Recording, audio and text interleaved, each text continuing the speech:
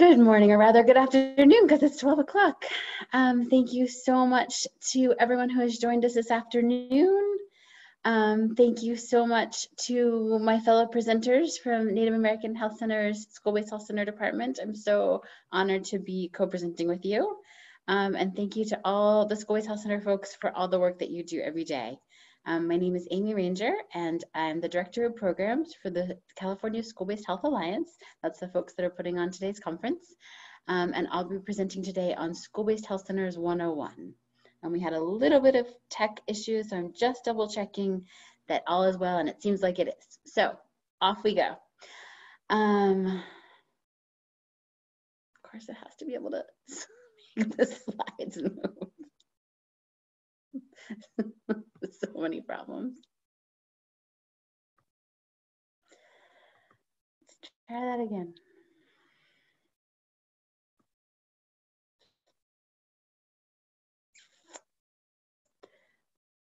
Okay, now slides are moving.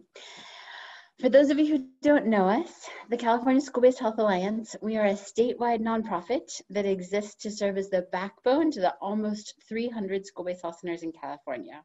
So we help school districts and medical providers and behavioral health providers come together to launch new school-based health centers. In fact, we're hoping that we will surpass 300 this year.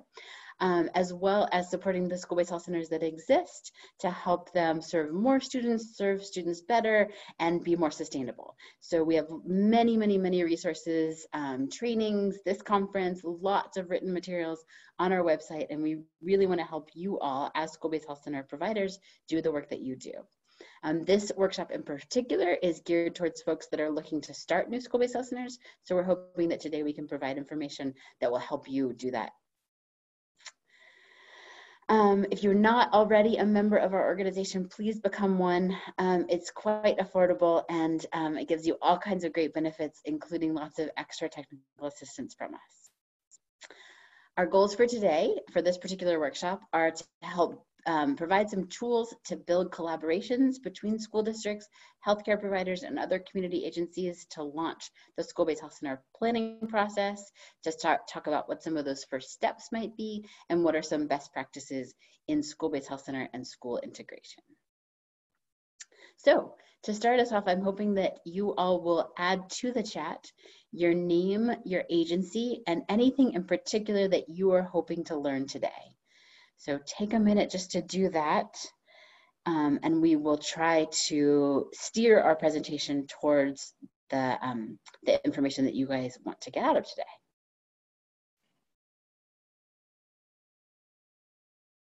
While you're doing that, I'm going to keep us going. And Atziri or any of my co-presenters, let me know if we're having any technical difficulties with the chatting.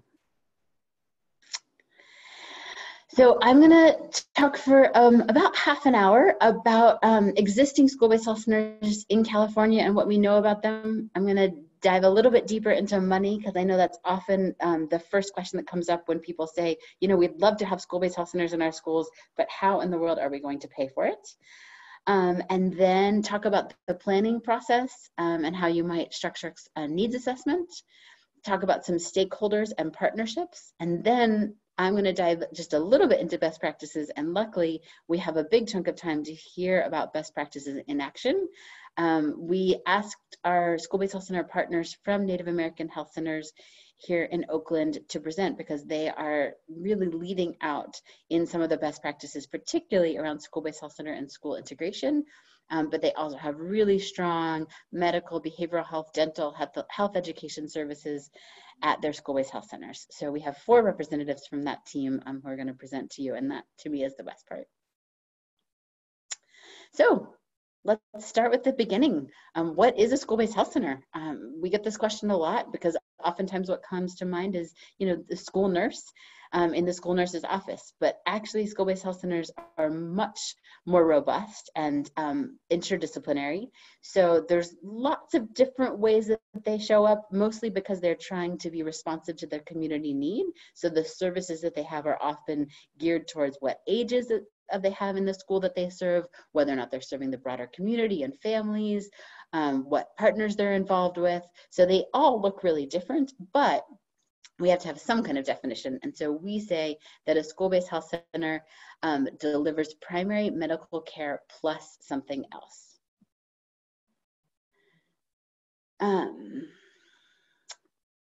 Sorry, we can see the chat. Okay, I think Terezia is helping solve that. Oftentimes there will be a medical provider and or a behavioral health provider. Often more and more there's dental providers, health educators, community health outreach workers, integrated multidisciplinary services all coming together in one location. And then oftentimes they're in a school campus, but they can also be adjacent to or adjacent to multiple school campuses. And sometimes we call those school linked. They always serve students.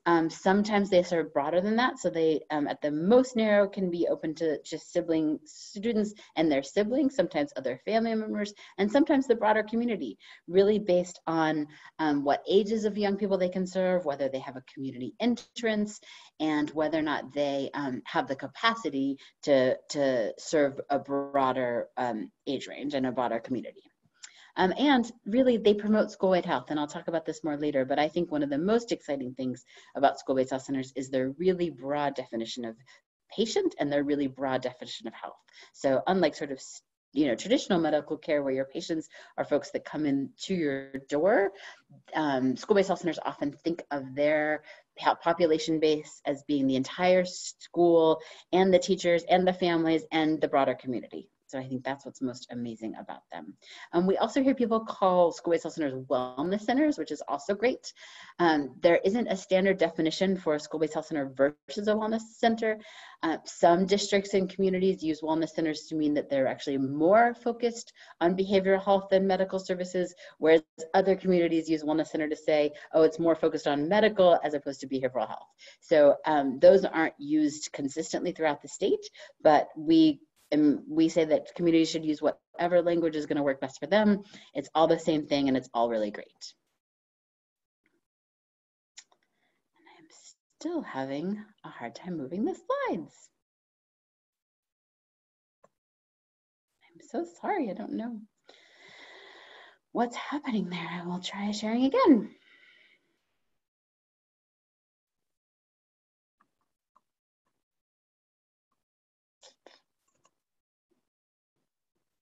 Nope.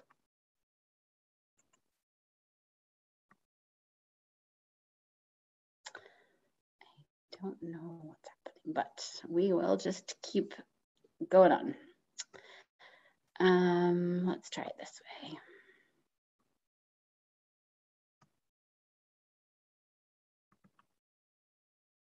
Okay, I'm gonna try it once more, and then if it's not letting me move slides forward, then I'm hoping maybe Tahnee can call at the beginning of the slides and advance them for me. But do you see a map of California? I'm hoping you do.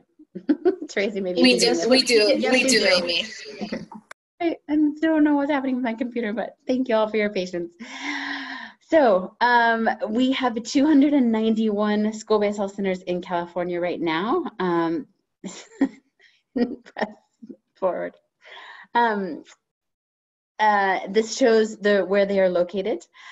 You can see Los Angeles has the most by far. I think they're up to 74, although don't quote me on that. Alameda County also has lots. And then primarily in urban areas, but we have seen a lot of growth in rural areas in the last couple of years. There's been some great growth in the Central Valley, lots and lots of growth in Fresno County, and some increased interest in the last couple of years from the Inland Empire, San Bernardino and Riverside counties.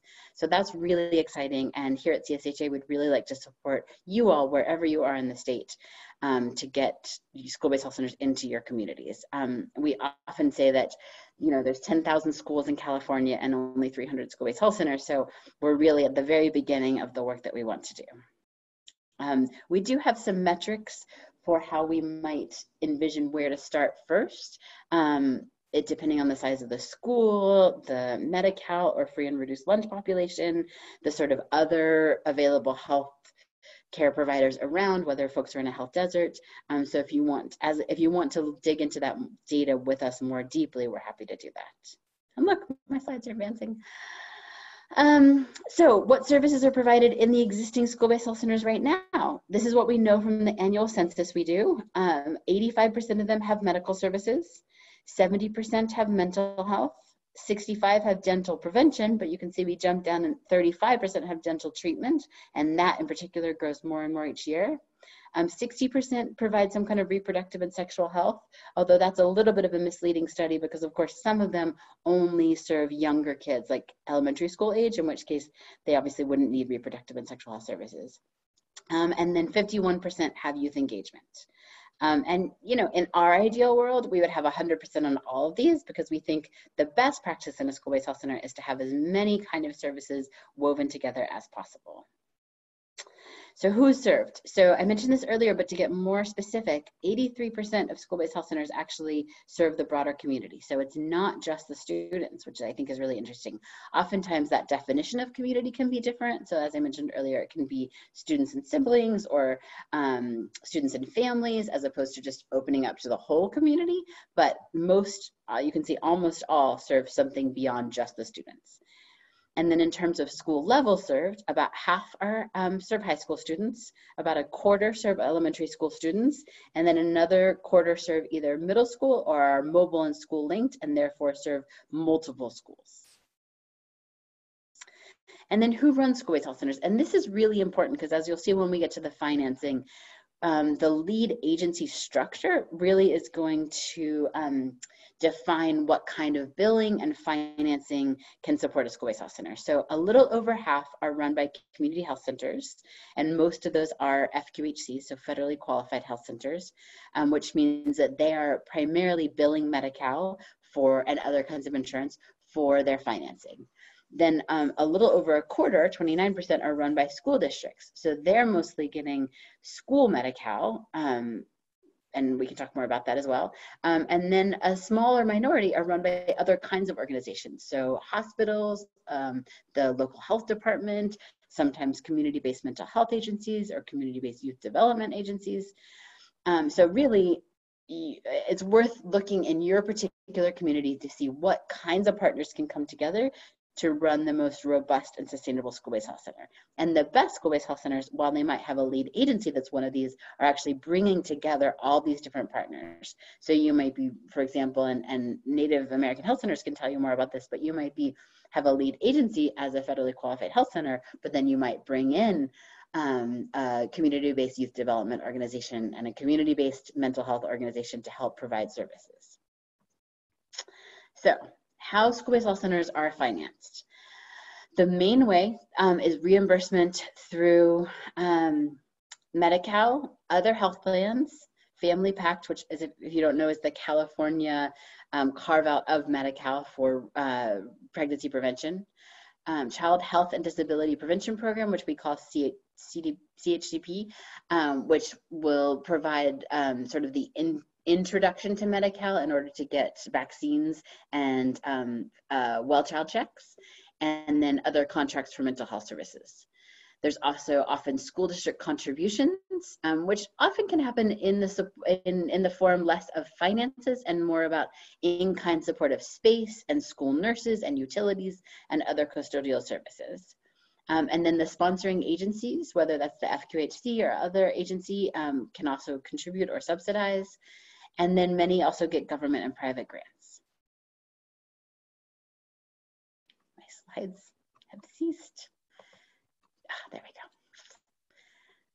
go. So some quick considerations for developing sustainable school-based health center programs is that, and we feel pretty strongly about this, that school-based health center should serve all students at the school, even if they're uninsured or enrolled in an insurance that does not reimburse the school-based health centers, and that they should not charge students or families of students. So a lot of the work that we do, the individual technical assistance work that we do with school-based health centers, and is helping them figure out their billing structure so that they can bill for enough students that the students that they can't bill for can still come in, right? It's this no wrong door, open door access kind of model. So what we don't want to do is to have a school-based health center that says, well, if you have this kind of insurance, we're not going to see you. If you don't have insurance, we're not going to see you. Ideally, school-based health center can see anyone that comes in the door and is billing enough for the folks that do have insurance that they can cover the cost. That said, reimbursement rates often don't cover the soft costs, soft quote unquote costs. For example, the health education, the outreach, the case management, those costs aren't usually reimbursable. And so you have to reimburse for the medical and sometimes behavioral health or dental costs in order to cover some of those soft costs, and or supplement with, you know, lead agency contributions or grants. And I feel hesitant saying this, you know, definitively, but oftentimes we feel like we can help school-based health centers and they can get to a place where they feel like they're actually billing enough to sustain themselves, or they have a sustainable model, right? They can pull together, braid together different funding streams and grants to feel like, okay, we are sustainable in the long run. However, there is this initial upfront cost of building out the school-based health center, and that's a place where we often get stuck, is how are we gonna get this initial, you know, somewhere between $200,000 to $2 million, depending on how big, what you're starting with, if you're renovating versus building from scratch, if you're going to have a dental operatory. You know, there's a wide variation in cost. And so one question to be asking yourself is like, what are some possibilities in your community to get that initial investment, even if we feel like we can have a sustainable school-based health center in the long run? So like I said, it's a really wide range. A way to make that initial investment cheaper is to convert classrooms, to use on-site portables, to think of buildings that are near the school, and this is really important in our rural areas, mobile vans that can serve multiple schools at the same time, especially if they're really small schools, because if you have a small school, your patient base isn't going to be large enough to build a freestanding school-based health center unless you're serving also a wide population in the broader community. So we find in the rural areas with lots of small schools that it really can be helpful to have a mobile van that maybe is, you know, at this elementary school on Monday and then this middle school on Tuesday. And in terms of how folks have gotten the money to actually start the building, school modernization or construction grants, local bond measures with school construction allocations, facilities grants to clinics and hospitals, and then joint use agreements between cities and districts. So jumping into planning, it is really important to have sort of a really intentional planning process and to get patient input. And we've seen really amazing examples of this sort of youth-led participatory research and having young people, especially in high school, but even in middle school and elementary, come together to say like, okay, what do we as young people, as patients, as students, what do we think needs to happen in our school-based health center? So we have lots of tools to help you create that planning process and be really intentional about getting that input. It's also important to discuss why it's needed, to do some kind of needs assessment and gather data, and I can tell you about some data sources in a second, and then determine the best model, because that's going to help lead you to what services you need and what and who's going to be your best lead agency. So yeah, some key questions you might be asking are, who will the school-based health center serve? What's going to be the services and staffing model? How are you going to build out the facilities? What are you starting with? What's going to be your funding plan? And how are you going to have coordination between the agencies? Some great existing data sources for the needs assessment are the California Healthy Kids Survey, the free and reduced price lunch rates, Medi-Cal rates, and the uninsured rates, the county public health indicators, and attendance, dropout, and school discipline rates. And again, these are existing data sources that you can pull from to help figure out what services are going to be most helpful in your school. And then partnerships. As I mentioned earlier, it's really important to bring together as many people as you can to integrate into the school and to integrate all these different service lines. So we encourage folks to think really creatively, you know, to think beyond just one community health center. Think about the community-based organizations, the municipalities, the public health department, the mental health providers, and that ideally that those would all be integrated together and integrated into the school. I just want to underline here this idea of mental and behavioral health. Something I often say is that Whereas in a regular medical providing setting, people often think about the medical services as being, 90% of the pie, and mental health is this other little piece. But what we've seen in school-based health centers is that when you're really trying to be responsive to the needs of the community, that actually for adolescents, mental and behavioral health is primary, right? That they're mostly medically healthy, that they do need sexual and reproductive health services, and some, ongoing primary care. But if you're really tapping into the need, the deepest need is around mental and behavioral health.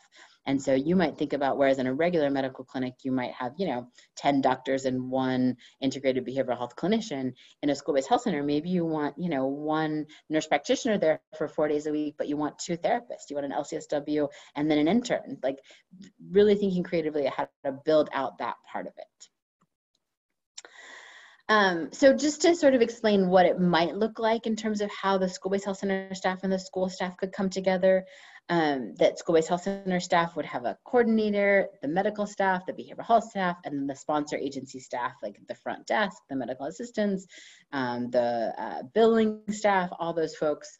Then the school would have their own investment through the principal and the school administrators and the teachers, because you really want those folks to be bought in and excited about the school-based health center as well. And then the people that are sort of in the middle, usually employed by the school district, but really critical to the school-based health center functioning, are the school nurse, the school counselor, and any kind of like health assistant. And just a real quick shout out to school nurses, because we know that they work so hard, that it's so great to have a school nurse involved in your planning process from the beginning and thinking about how they might serve in the school-based health center and as part of the school-based health center to do some care coordination, some triage, to serve as the liaison to the school, to be a champion for the school-based health center, and to educate the staff on why a school-based health center is helpful. And just some quick best practices in coordination between the school and the clinic staff. It's really important to have a strong MOU, a memorandum of understanding, just to get at some of the questions that might come up. What are the hours? Who are the staff? How do consents work? What's the school-based health center staff agreeing to vis-a-vis the school? There's so many parts of that, and we have some sample MOUs for you to look at as well. Having a regular partner meeting to come together to hash things out when there's questions. Coordination of services team, that's a best practice in schools in general that hopefully you all already know about, but the idea of having one place where all the service providers come together to talk about specific students that need support. So a way to say like, okay, here's what's happening with this particular student, who's handling them, what do they need, what other support, and making sure that every young person gets sort of assigned to someone to follow up, every young person who needs any kind of support, so that no one is falling through the cracks and there's no duplication of services. And there's an amazing cost toolkit as well that we have on our website and that we can forward out to you as well. And then annual or even more often outreach to teachers and staff. Explaining the data of the school-based health center, why there's value in, because oftentimes, teachers are like, hey, you're pulling kids out of class, which is hurting their academics. But if we help them to see the benefits that young people are getting from coming to their medical appointment or coming to their behavioral health appointment, and how we might be preventing a pregnancy or helping to address a trauma or, filling a cavity, they can see the value of that and what the data, the outcome data is of that. And then in terms of student access, a really quick tip that makes such a difference is getting those parental consents at the school registration process. Because for many services, obviously there are some services that can be provided without parental consent, which are around minor consent and reproductive and sexual health. But there are many services that do need parental consent, and it can be so hard to get those forms signed. So if you can use school registration as a chance to you're just one step, the school-based health center is just one step along the registration process, and it's a chance for parents to understand what services are provided, understand what can be provided under minor consent versus parental consent, and get those registrations signed. Get those consent signs. Also, just a plan on how students access services. Do they need a pass? Is there a gate? Is there what kind of like, who needs to know? How do they get not marked absent? All those sort of pieces. Is the clinic physically accessible? Do teachers know how and when and why to excuse students from class? and how do we maintain student confidentiality as they access. Also, just another quick tip is teachers and staff have to get these TB tests, which can be such a pain for them. So if the clinic can offer TB tests, that's a great way to get some goodwill.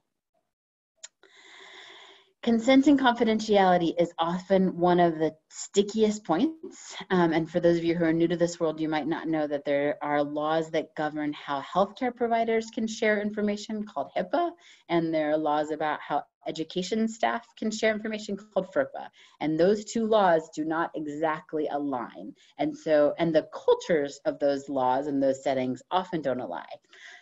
So I think it can be surprising to folks that that is a place of contention or confusion once a school-based health center opens and the school is saying, well, why can't you tell me X, Y, and Z about these students? And the clinic is saying, well, why are you asking me? That's confidential information. So just getting really clear on what the laws are, what can be shared, what can't be shared, why, and the fact that everyone really has the best interest of the students at heart. It's just that oftentimes what that looks like can look different based on the culture.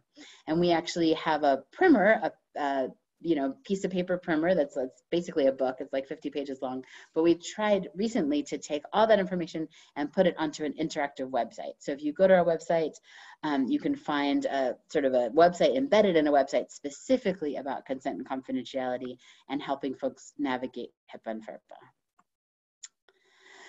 And just really quickly, what makes school-based health centers as effective as possible is this enhanced access to healthcare. So it's really about getting kids the care that they wouldn't get otherwise. And that can be primary care, especially for folks that are uninsured or underinsured, but it's also the sexual and reproductive health care that wouldn't be gotten because of transportation barriers or stigma or embarrassment, and also the mental health care that wouldn't be accessed because of lack of sort of community mental health care accessibility. Also prevention and population health.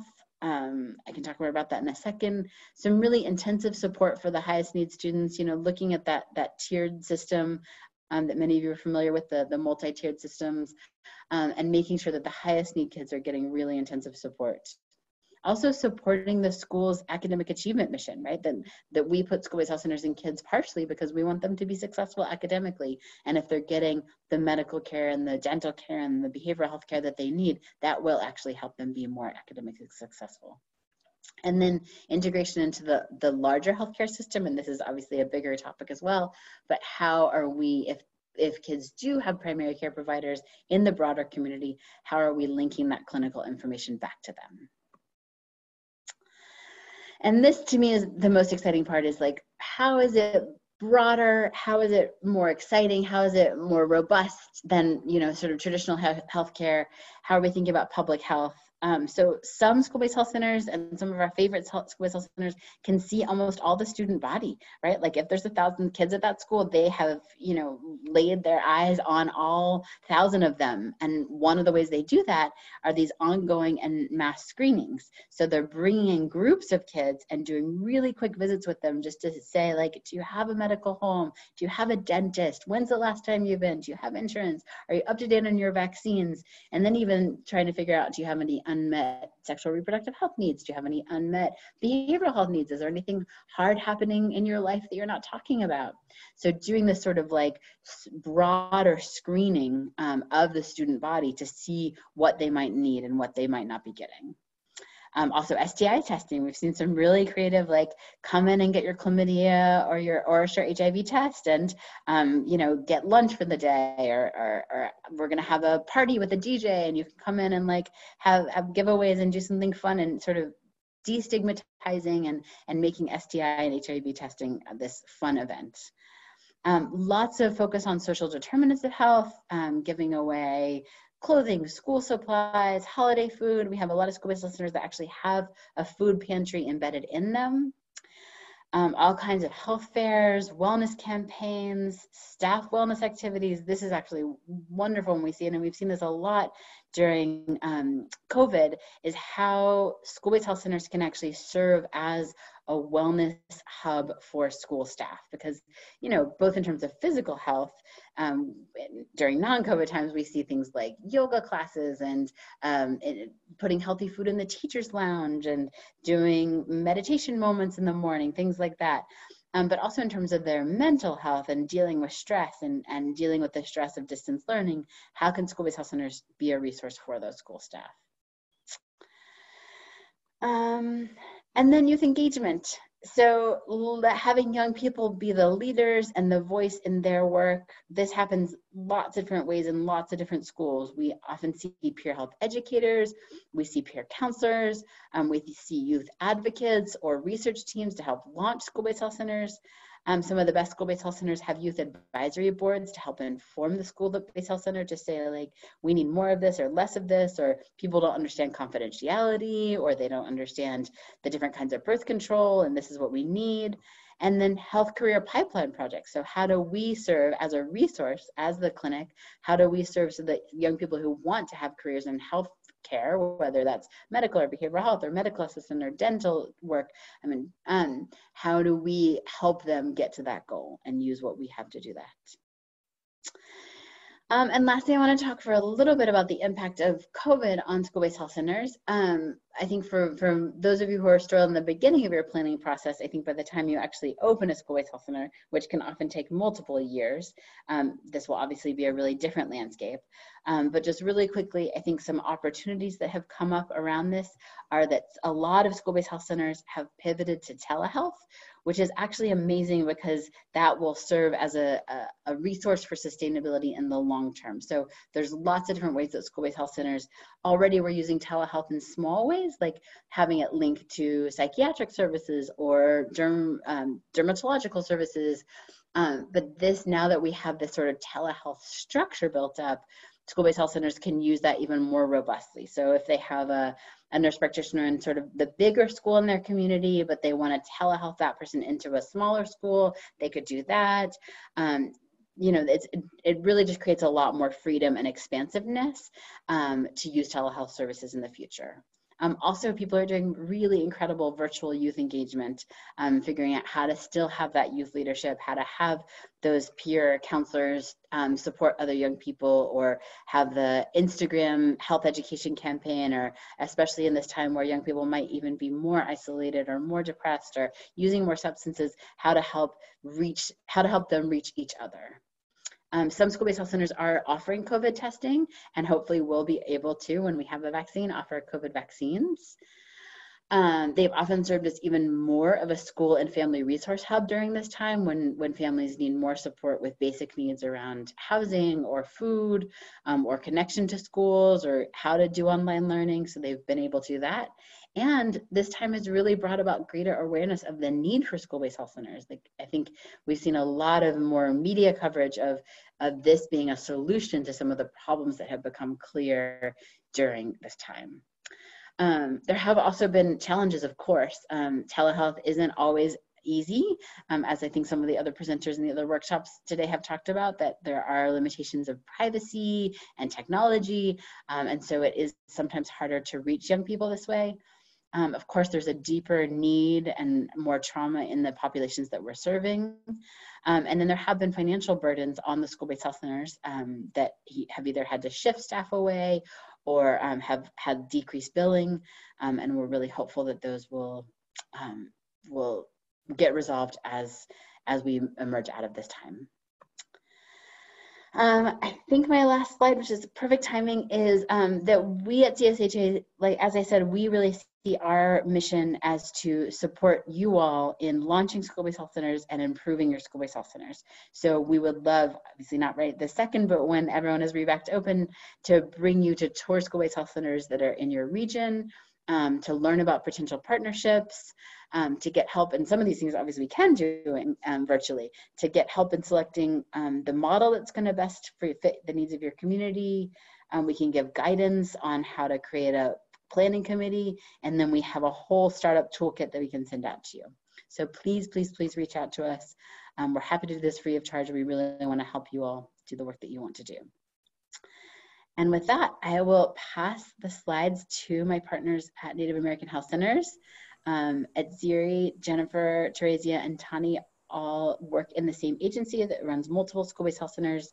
We have our medical services representative, behavioral health services, and then administration. So hopefully you can hear a multidisciplinary approach to how they all do their work.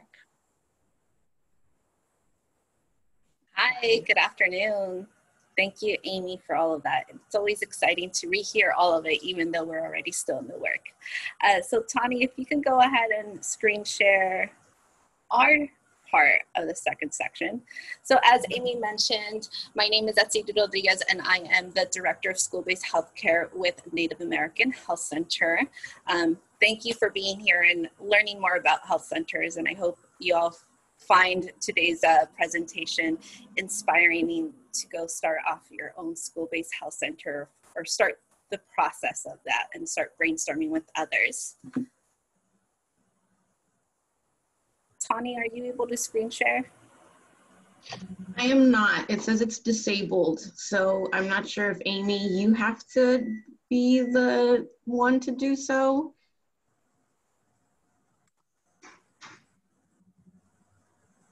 I can try again. Amy might be able to give permission. Oh, here we go. Okay, now I have permission.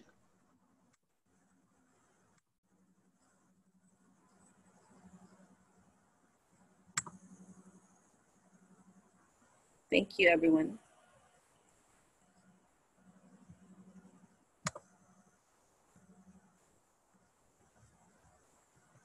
So just a little bit to start and kind of just going with what Amy was saying, I think one of the great things about school-based health centers that we've been able to see in our work is our ability to really support our students and our families at our school sites in offering full scope medical services, full scope integrated healthcare services, right? Unlike many other traditional places where you might go to Kaiser and you're only seeing your medical provider that day, and if you need to go see the dentist, you have to go to your own dental provider. The beauty of school-based health centers is that we have so much integration within our school sites. And so when we were thinking about what can we really present to really capture what school-based health center is and the positives of school-based health centers, we really are thinking about, we wanted to share with you our integrated health and wellness systems and framework, and hopefully you all can learn from that. So for today's agenda, we will be reviewing a little bit of our model, sharing a little bit about kind of the differences where Amy was saying, whether you're a lead site, whether you're a partner agency, because we do have those different models within our department. We'll be able to hear directly from our staff working right one-on-one with our patients, our medical provider, our behavioral health provider, to really highlight how we integrate with each other as an interdisciplinary team, and how we also work and collaborate with our school partners, our community partners, to really make sure that our patients are getting the best services that they can and that there aren't gaps in their healthcare. And of course, the important part, how do you support integrated healthcare within your school-based health system?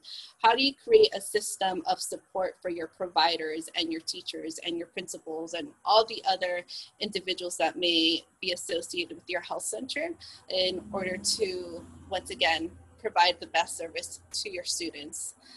And of course, what are the best practices and lessons learned, because things don't come easy. It's a lot of trial and error.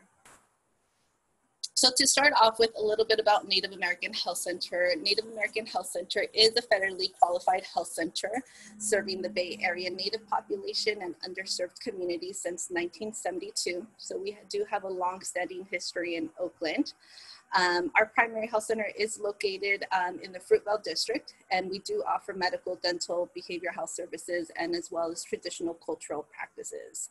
And it was back in 1993 that Native American Health Center actually decided to partner with another agency, Alameda Family Services, to start its first school-based health center at Alameda High School.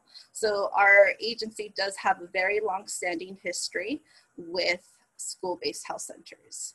And if we could just switch this slide, Tahnee, thank you. So we started, like I mentioned, in 1993.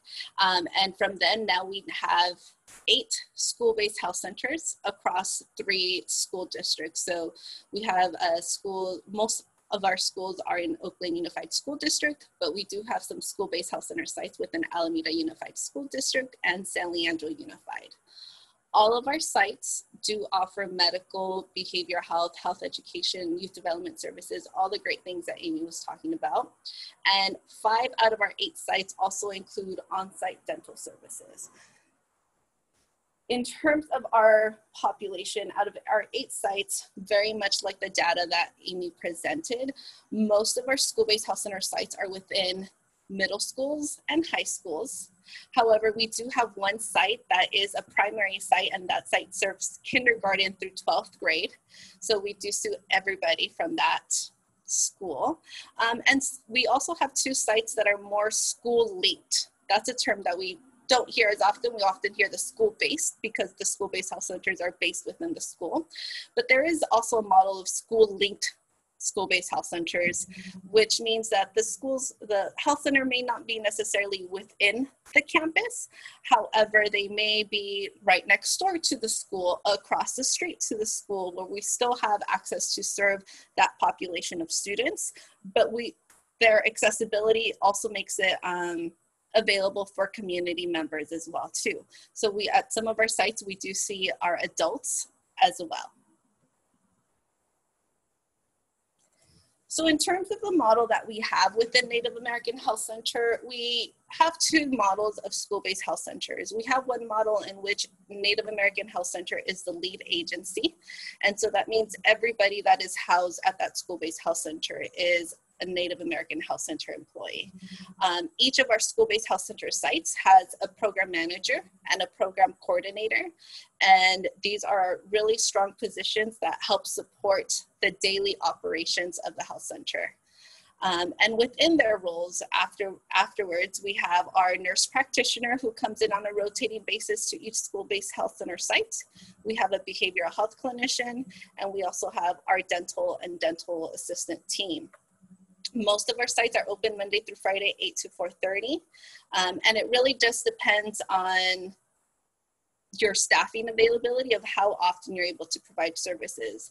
At our sites, like I mentioned, we do have a rotating nurse, behavioral health clinician, and dentist. So our hours vary of week of service depending on the school site. So we usually offer 16 to 24 hours of medical services, 8 to 16 hours of dental services a week, and then 16 hours of dental services. And all these positions are supported by Native American Health Center leadership. Now, I will say this has changed a little bit in COVID because, not all school sites are open, but we are still working really hard, and we have the team still working together. On the second model, yes. Just, I think, I can't totally see the bottom. I think it repeats dental services twice and probably is supposed to be health services. Sorry, correct.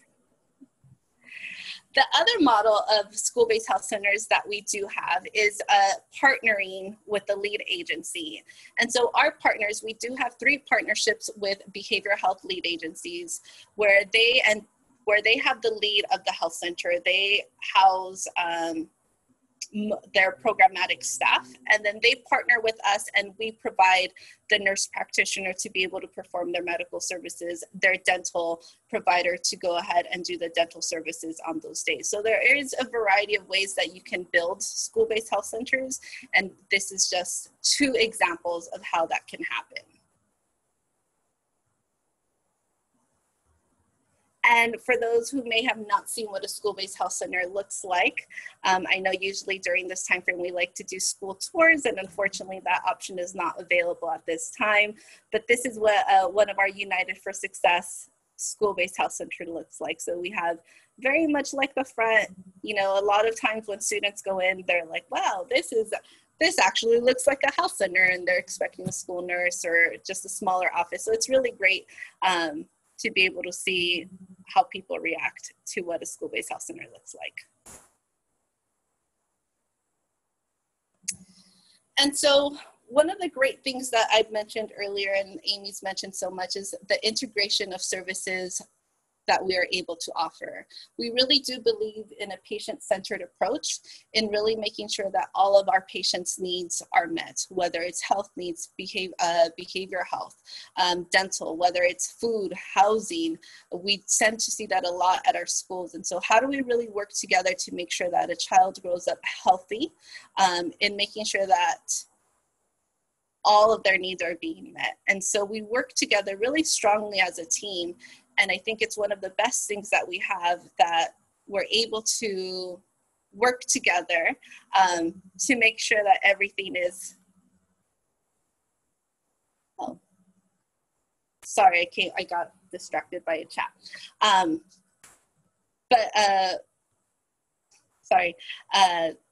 That the integration is really happening, and the integration is really, really key. And I will say, not only integration between the team at the school-based health center, but the integration that we have within the schools that we work at. And I know a lot of the times we think of the financial and the financial sustainability piece. And so the integration with schools is really, really important to make sure that we are increasing patient volume if that is a concern for some school sites. Making sure that we build those collaborative partnerships to really make sure that we're able to connect all of the resources and that we're still able to create patient volume. And so I'm going to go ahead and pass it on to Jen, and she's going to be able to go ahead and provide a little bit of insight into how we integrate within our medical services. Great. Hi, everybody. I'm Jennifer-Bryson, Alderman. I'm a family nurse practitioner. I've worked in a variety of settings, but I'm very happy to say I've been with Native school-based practice, I think, for 5 years now. It's a real privilege and pleasure to work with this team. And great to be with you all today to share some stories about what care actually looks like from a medical point of view for the kiddos that we serve and the communities that we serve as a whole. So I think the best way to do that is to do a case study of what care can look like. There are many stories, of course, but this is a good one because this patient actually needed a variety of our services, and it sort of shows how that rolls out over time with any given patient. So this patient is a 15-year-old African-American male in 10th grade. He came to us in August of last year.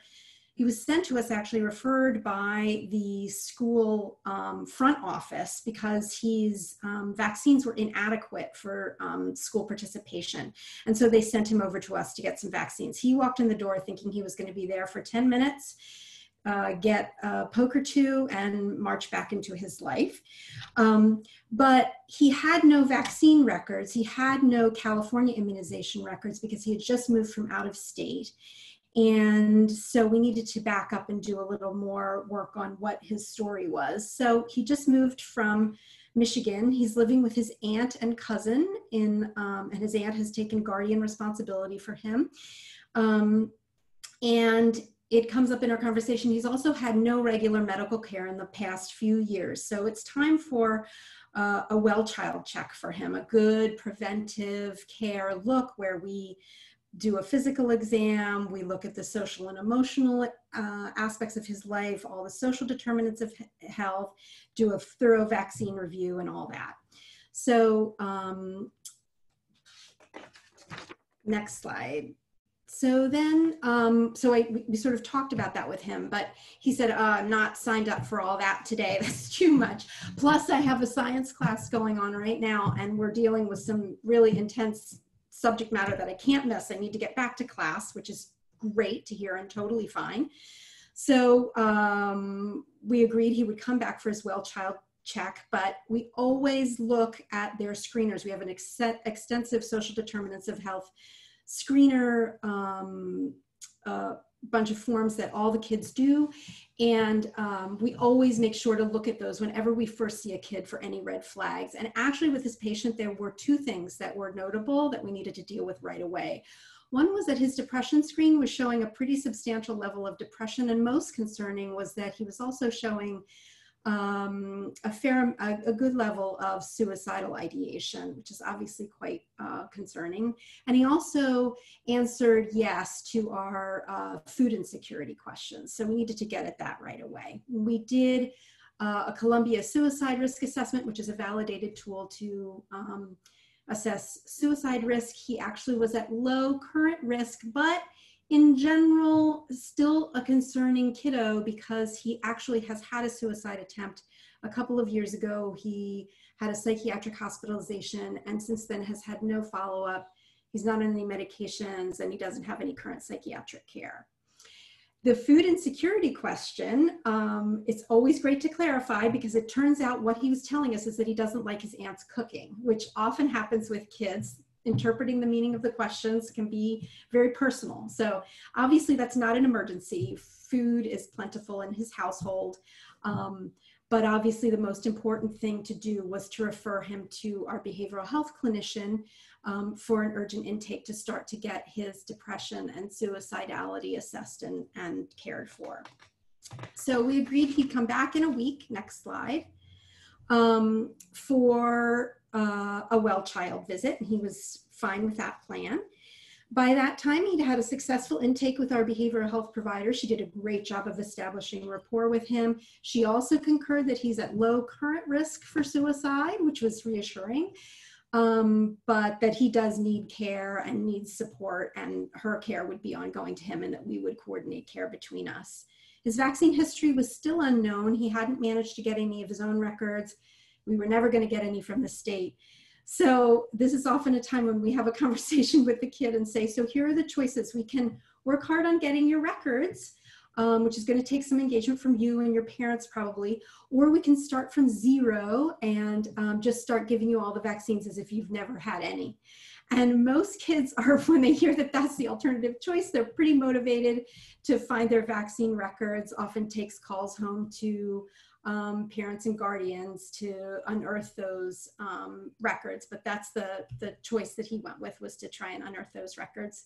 So after a full intake with him and a well child check that day, here are the diagnoses that we ended up charting.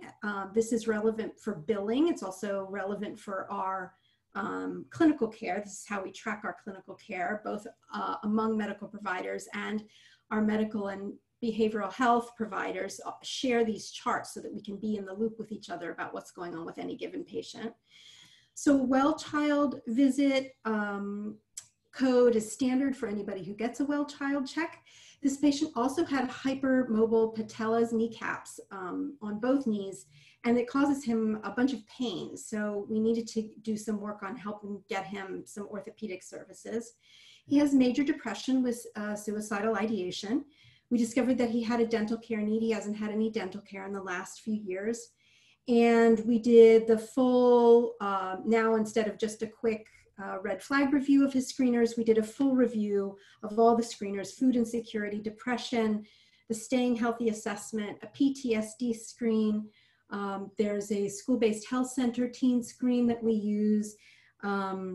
And also some questions that are not validated sort of nationally in a clinical trial way, but that are relevant to our local population. So for example, we also have a question in our screener that relates to assessing risk for commercial sexual exploitation of children.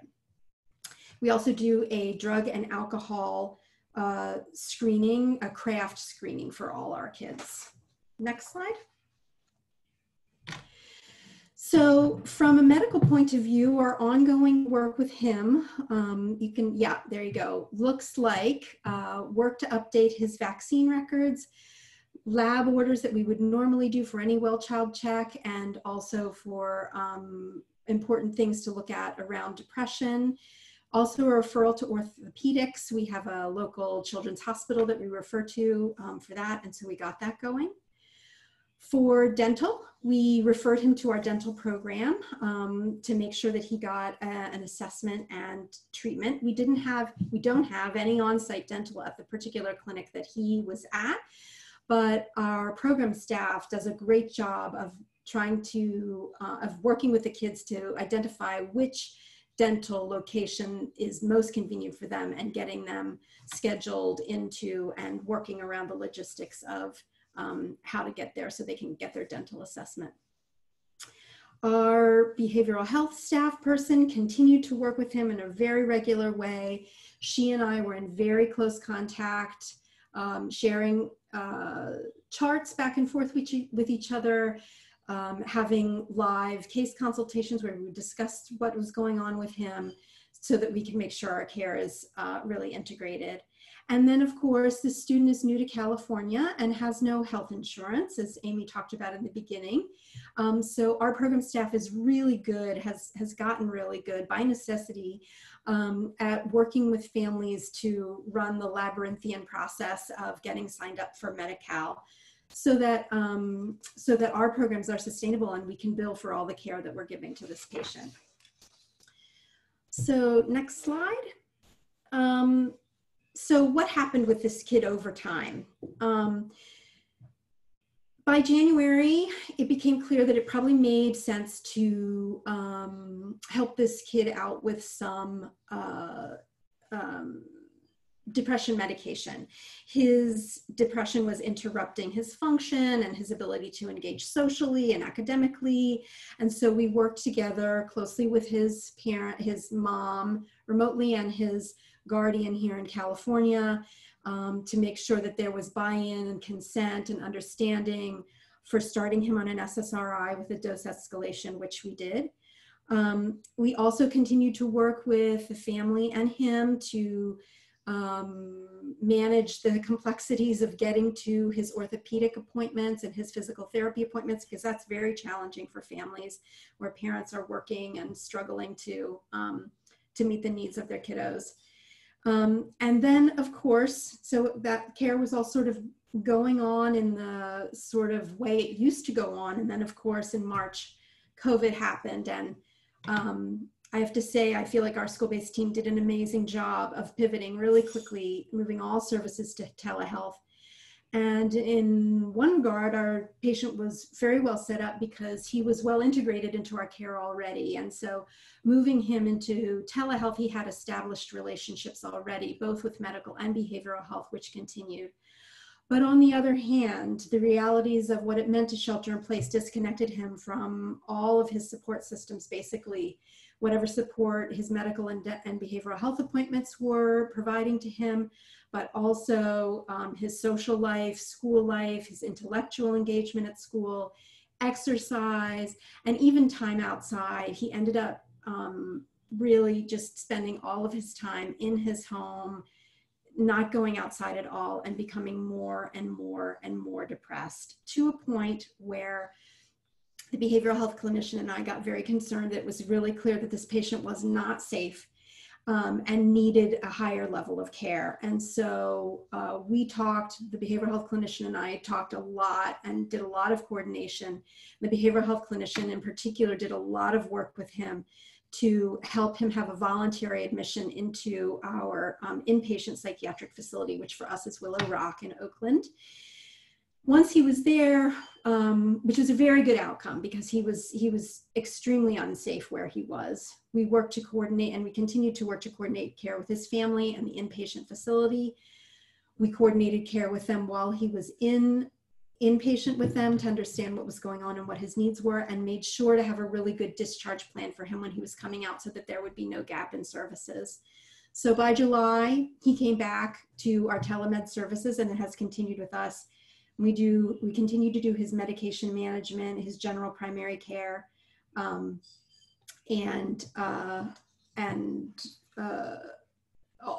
by telemed. So he's stable, he's in a better situation, and we'll continue to care for him as long as he needs it. And I'm really happy about that. So now I'm going to pass it on to Terezia, I think, who's going to get into really talking about what our behavioral health services look like. Great, thanks, Jen. Hi, everyone. My name is Terezia Orosz. I'm an LCSW, licensed clinical social worker, and I've been working in school-based mental health for different organizations in different roles a little bit for about 7 years. And I've been with Native American Health Center, school-based health centers for 3 years. And if you have questions while I'm talking, please feel free to put them in the chat. It is always nice to just get a little bit of interaction and clarifying the moment. And I think was said there will be a Q&A after all of us have spoken also. So I work at 2 of our sites. We have the behavioral health clinician that Jen was mentioning is our other clinician. There's 2 of us. And as was mentioned, I'm 2 days at each site. And I bring that up because as Amy Ranger mentioned, mental health or behavioral health, those are different, but somewhat interchangeable terms. There's a very high need for that. There's a lot of referrals. There's a lot of interest in that usually. And having someone dedicated at the site, a behavioral health person who can be there throughout the week to keep building the partnerships, the relationships with all of the different school partners and the students is really helpful and important, I think. So I don't recommend being split across sites. It does allow us to provide more of those services because we have our medical providers who are seeing students across sites, which works really well, I think, in the medical model.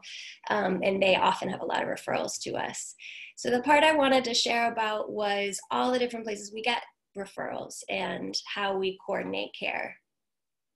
So I get referrals from COS, which is the Coordination of Services team. So at the school, that is the team that will receive requests for support in different ways, and they try to figure out who's the best match for that. At most or all of my school sites, the mental health providers include me at the health center, and then there's also usually a specialty mental health provider, someone who works for a community mental health agency who is works more embedded in the school. And so those agencies around us are Fred Finch, East Bay Agency for Children, Seneca Center, Lincoln. So they are considered, they have a smaller caseload usually for more higher need or more intensive cases. And then behavioral health in the health center is considered more mild to moderate is what they call it. And usually I see a lot more students, often for just a few visits or a shorter term. And then also sometimes for a longer term amount of treatment or care, episode of care. And so I get referrals from COS when they decide that we're the best fit. Sometimes that has to do with the need, if it's mild to moderate or moderate to severe. Sometimes it has to do with language. I speak Spanish, and we do often have Spanish-speaking students, or if it really needs someone who's gonna be able to talk to the family, that might be important. Occasionally, school staff will directly refer to me because we're feeling nervous about a student, or they already have a relationship with me, so they'll just come drop in to talk about a student, and then I'll check in with COST about it. One example of that is a teacher who had a close relationship with a student who was very hesitant to had never talked to a therapist before, but trusted this teacher, and was sharing about substance use and some other pretty sensitive topics with that teacher. And the teacher was able to do what we actually call a warm handoff. It was her own version of a warm handoff, where she came and introduced the student to me and helped him feel more comfortable with me. That is what we do internally. I think we've been throwing out this idea of warm handoff, and in case you don't know what that is it's just the idea of making a warm introduction. So if our medical provider is meeting with a young person for a reproductive health visit, and in that visit, it comes up in the conversation or as part of their screening that they might have need to talk to a behavioral health provider, then they'll say, hey, we have someone, her name's Terezia, she works here, she's just across the hall right now. Could I introduce you to her so that you can meet her and see if you're willing to come back and talk to her? And often that can go a long way to helping the young person feel comfortable to actually come back in return. and we can just meet and hi, nice to meet you. And so it just can be this warm way instead of just scheduling an appointment and we'll see you next week. And that can make us all a little bit more nervous. And so we love getting to do that. And that can go both ways. So if I am meeting with a young person who has a medical need, I might say, hey, the medical provider's here. Can I just introduce you briefly so you know who you're going to see when you come in later? And that can do a lot to help young people feel more comfortable. And so medical providers, I get a lot of referrals from medical providers. As Jen was saying, they screen for a variety of needs and then ask if they're already getting care somewhere or if they're in need or interested in care. Often, young people will decline to talk to a therapist for different reasons, and they'll continue to get monitored maybe by the medical provider about how they're doing in their mental health. And sometimes later, after a few of those visits, they'll change their mind or they will see me around and decide, okay, yeah, maybe I will try talking to her. And one example of a case right now is someone last school year who was in the clinic for a sports physical with our nurse practitioner. And during our sports physical, shared about some family stressors that were happening, relationship problems that were happening with her father, and was offered to her to talk to behavioral health. And she said, okay, she's willing to try it. And she came to meet with me. And for the rest of that school year, I was able to support her first with the family relationship stressors that were happening, but then also as she was transitioning out of high school, she actually ended up going to UC Berkeley and had a lot of challenges with that transition and believing in herself, being able to go to that school. She was studying chemistry, and through the summer and now as she's transitioning into school, I've been able to keep meeting with her. We'll probably be wrapping up soon because she's doing really well as she's starting college now.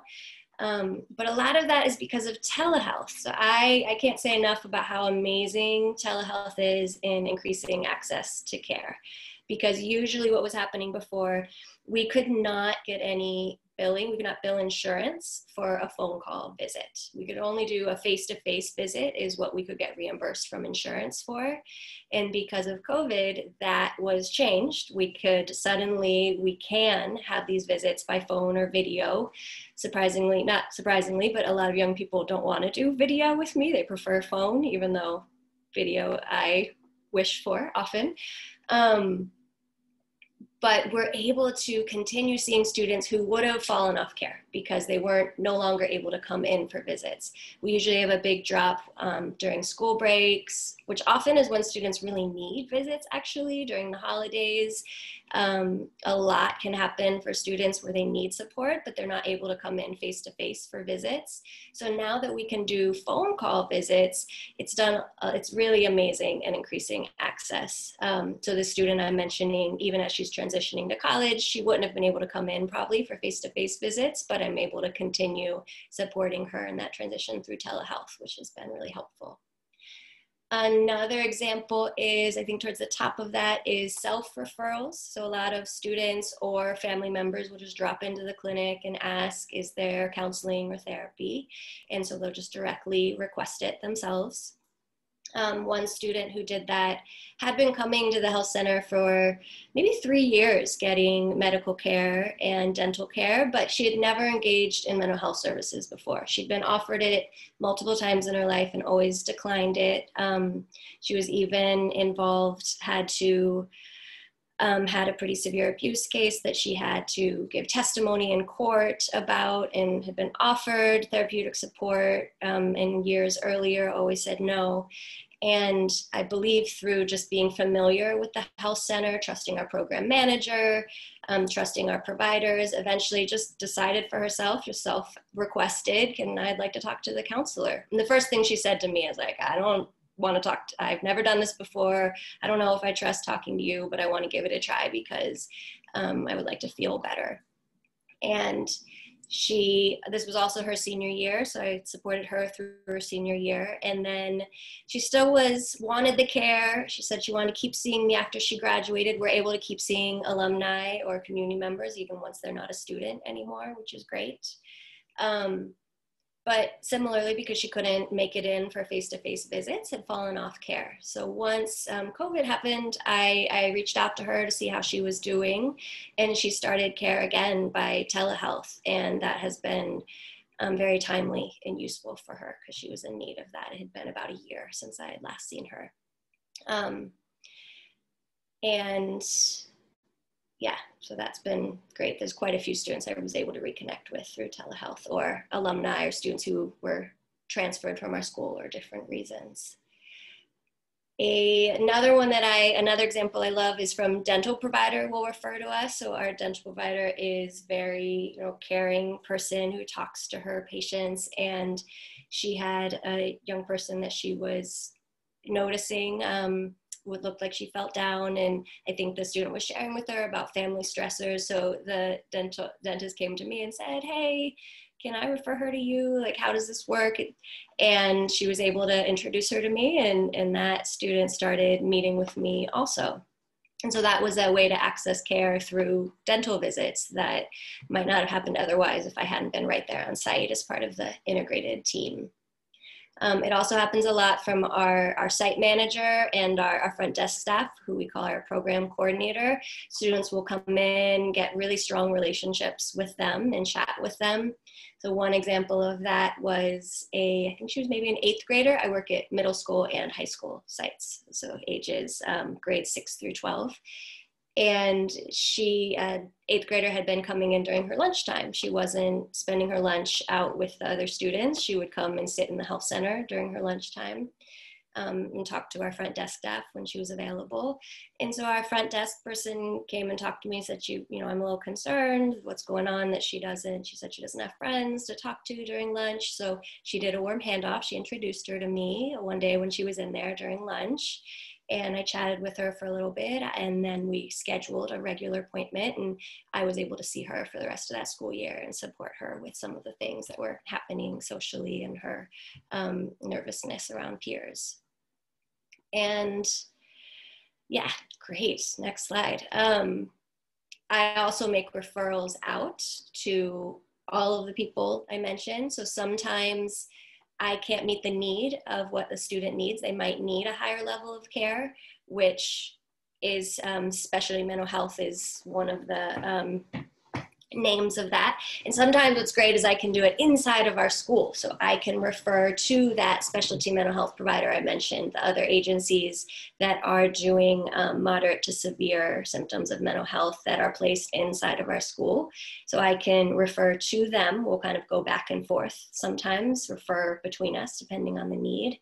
Then I'll also refer outside of school to agencies that can provide the type of services that the student needs. So in that way, sometimes I function as a entry point for students to experience mental health care or behavioral health, and then get to the place where they're going to get their needs met maybe better than what I can do in that moment. I refer to medical a lot for reproductive health, or also because sometimes students come to us, they've never come for medical or dental. They might, similar to the example Jen gave, be new to the area and come in from behavioral health services. And I'm able to screen, have you, usually my first visit, when's the last time you've had a medical visit? Have you been to the dentist? Do you have vision care? I screen for all of that. And it happens that they'll say, no, I haven't gone to the dentist in a couple years. And I'll be able to make that referral within our team for them to get that care that they might be needing. Also, the different youth groups and programs at the schools, either within our health center or at the school with partners, I can see which students I'm in contact with who'd be a good fit for those programs. And yeah, I think that is most of what I planned to say. So thank you. I'll pass it on to, I believe, Atziri is going to be sharing about dental next. Yeah. Yes, so we weren't able to get our dental provider to be able to be here with us today, but we did want to make sure that we include dental as part of this presentation because they are such a big part of our team, and they are a big part of being able to access entry into accessing other health services within our health center. So we have a case study on dental care. We had a 10-year-old Hispanic female who came in initially for a dental exam, and she was actually referred through a dental screening event at school. So kind of when Amy was mentioning, like, it's not just about the clinical services that we offer, but also like more of like a population health, public health model that we also are able to host within our school-based health centers. And so on a yearly basis, all of our school-based sites offer school-wide dental screenings to all students on site, on campus, whether they have dental insurance or not. And it's just a really great way for us to promote oral health education, for us to be able to identify any students that may be in need of dental care, and for us to really make sure that parents know that we are offering dental services on site. So this student came to us, and after an exam, the provider did create a treatment plan because the student hadn't been to the dentist in a while and needed cleaning. So can you go into the next piece, Tahnee? So she created a treatment plan in terms of dental cleaning, fluoride varnish. There was some dental extractions that needed to happen. So Dr. Kashafi, who is our dental provider, reviewed this plan with the parents to coordinate ongoing services within our school-based health center. Next slide. So from the initial time that this patient came to us, this patient received a total of 18 dental visits for treatment, and then she was been able to get ongoing care for the last 5 years. But the really key piece that we wanted to highlight was that the family was then also able to receive dental care with us, and we were able to integrate our services to expand to the whole family. So the patient then came along with 2 other siblings and established ongoing dental care. And because this particularly happened at a site that has community access and is open to community members, even though this particular student left the school, because of the great care that they received and because of the rapport that they were able to build with our dental provider, they still kept coming to the school site for dental care services. So we just really wanted to make sure that we also highlighted our dental services. And so I believe next Tahnee is going to be talking about supporting integrating care within your school sites. Good afternoon, everyone. My name is Tahnee Camacho. I am the program manager for one of our school-based health centers here in Oakland under Native American Health Center. And the site that I manage is 2 different campuses that are within the school grounds. So one is a middle school, the other one is a middle school and high school. Both are very different in the way that they operate and the way that they're managed. So just being very mindful and aware of the differences of those 2 schools. But yet we serve very similar populations. So it's very unique at this site. So just to share a little bit more about these additional things that we can do to incorporate into integrated care. We talked about the medical portions, behavioral health, medical, but there's all these other elements that we should be mindful as well of. And so I'm going to touch on some of those. And we have youth groups, Amy's talked about them, and schools have youth groups that are already existing, but also as school-based health centers. That's something that we can offer additional to either youth groups that are already existing. A lot of schools tend to have some that are more academically focused when it comes to their youth groups, or either just supporting young people in their academic pathways in school.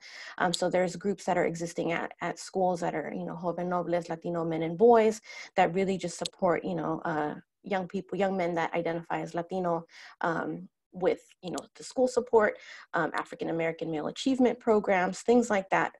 But as a health center, we can also facilitate youth groups. So these can be facilitated either by health educators that you have, therapists, your clinic program managers or supervisors, interns. Some of our sites, we also have interns that come on board, other work study program staff such as AmeriCorps, or you can also connect with local organizations, local youth organizations that are in your areas, because a lot of times they are also having objectives that they need to meet, and they have the staff capacity for these groups, but sometimes they're lacking the space or a captive audience, which you have within the school.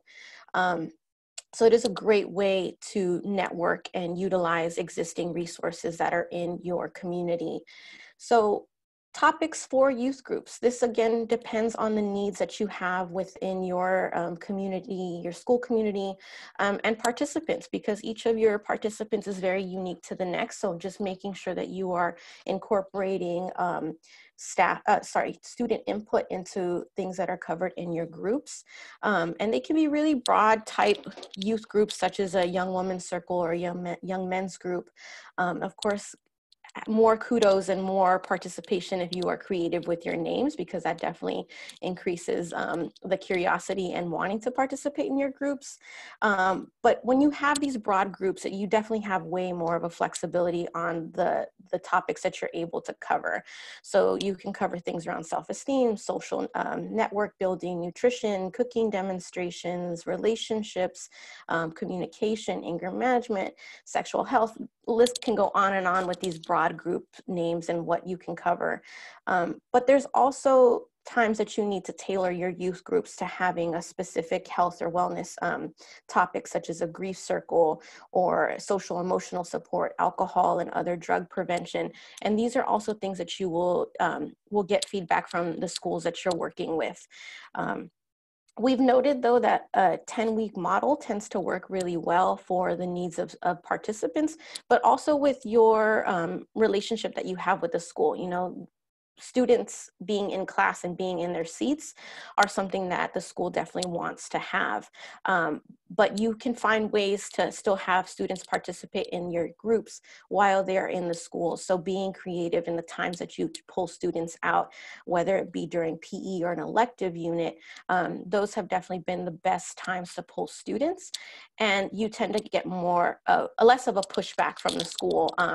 So also having it be a 8 to 10 week model has shown that also you have less an objection from schools of students missing too much time, even if it's during PE or electives. But as Amy mentioned as well, having like the passes and those type of systems in place to make sure that students are not marked absent from those classes. So whether it be by passes or, you know, something that's already been existing that you have developed with the teacher, so that way they know that those students are in your class, in your group. Oh, what happened here? Sorry. Having a technical issue. It's not showing me on my next one. Oh, here we go. Okay. So grants are very fun and also way to expand on services that you have or to bring in additional resources to your site. These can be done either through state, federal, or local funding that you can find. There's so many different topics that are available for grants. So nutrition, trauma, substance abuse, substance prevention, anger management, food insecurities. It is so many possibilities that are out there. So it does sometimes take some finding and digging and the time to apply and to get your funding. But the possibilities of what can come out of grants are amazing. It is a great way, like I said, for you to bring in additional things to your site, or also to just kind of grow with some of the existing services that you already have. It's a great way as well for certain grants that are able to create additional revenue to support another staff. So paying for another staff role for your organization. Just also being mindful that many times, you know, grants can be a little bit more than what you may be able to take on at the time. So just being aware of the capacities that you have. So if you're starting you know, completely from scratch and opening up your school-based health center, just not wanting to take on something that you don't have the staff capacity for or the space, because some of these things do require either having staffing or additional things that you may not have. But as I mentioned, it is just a great way to increase. So if there's something that you already have, maybe you have started doing just like health education around nutrition, but there's a grant that's out there that can help you bring in a nutritionist. That was something that we were able to do at our site, and we were able to expand on our youth group. So we were able to bring the nutritionist who is doing a curriculum for 6 weeks with 10 students in different cohorts. So we're really targeting the 6th graders to make healthy decision making around sugary beverage intake and just sugary snacks. So definitely there's so many possibilities with grants and what you can do for your site. And a lot of this is also things that you can do to expand with the feedback that you're getting from your school site. So school administrators and school faculty definitely are key people and can help to drive the way that you move towards for grants, depending on the needs that the schools have at that moment. So an example of something that can be kind of led by the school is one of our school sites is a combination of middle school and high school, and they had a lot of AOD substance use that was happening on school grounds, as well as, you know, just students engaging in alcohol and drugs. And so they definitely had a high need for some type of substance abuse prevention, which our health center was not at the capacity to do so, but we definitely helped to drive and bring a program that was available to support those needs for the school. And again, that was because of the communication that we have and the close partnership that the health center has with the school and the school faculty. And that leads me to the outreach and networking.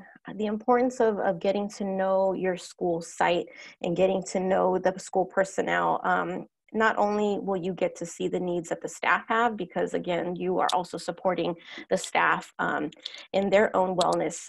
You know, staff are unable to feel well about themselves. And again, they're not going to support young people to the best of their ability.